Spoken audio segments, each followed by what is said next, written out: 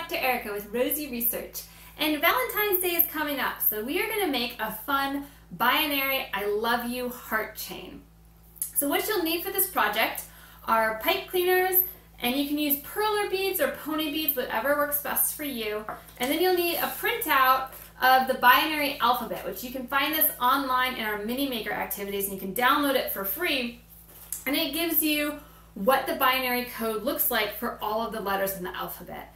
And this is a fun way to start learning about binary code, what is binary, how do computers use binary, and how do computers store information. Because the hard drives in your computer are all little tiny magnets, and they only have two states. They could be spin up or they could be spin down. And so we give that a 1 or a 0.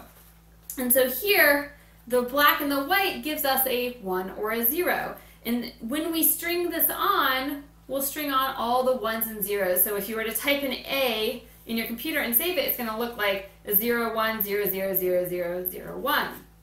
So the first letter we have is an I, and I actually took my little tiny perler bead and I wrote the letter I on it, and that's so that when I put this all together, I'll know what order things go in. So if I look at my binary alphabet, I'll see that that's going to be a white one first. So I'll put a white little bead on, and then I'm going to do pink. I'm substituting black for pink here. And then it'll be 2 whites,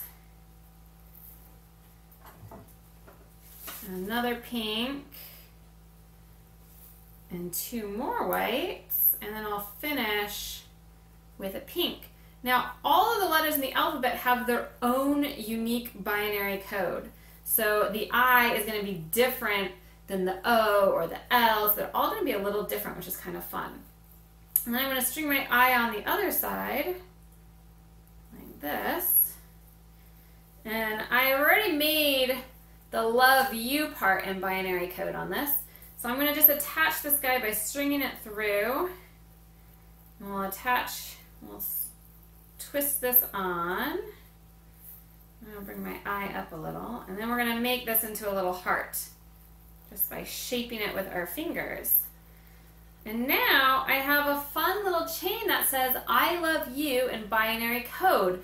You could make this into a ridiculous necklace for mom, or a bracelet, or you could just hang it from your door or from your window. It's sort of a fun little decoration. Maybe you want to put it on the table at Valentine's Day dinner when you have your little cakes. And it's a great way to get acquainted with how computers store information in binary, as well as a fun art project that uses fine motor skills and sort of pattern recognition, because there's a pattern to how binary letters are done. So maybe you can look through it and see, can you spot the pattern of how it's working?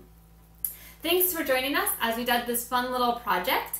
I hope that you subscribe to our YouTube channel to check out all the fun projects we have, and head over to our Mini Makers page so you can download all the stuff you need for this activity as well as a ton of others.